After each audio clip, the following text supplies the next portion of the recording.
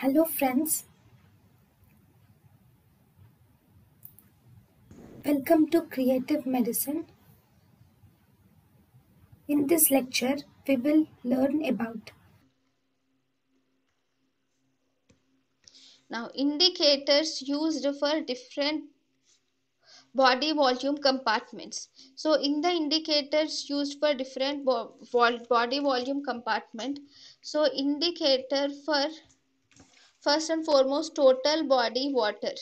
Indicator for total body water is deuterium oxide or heavy water is used as the most frequently used indicator for total body water. Other indicators like tritium oxide and antipyrine. Tritium oxide and antipyrine can also be used as an indicator for total body water. So total body water can be measured most commonly by deuterium oxide or heavy water. thank you and thank you for watching.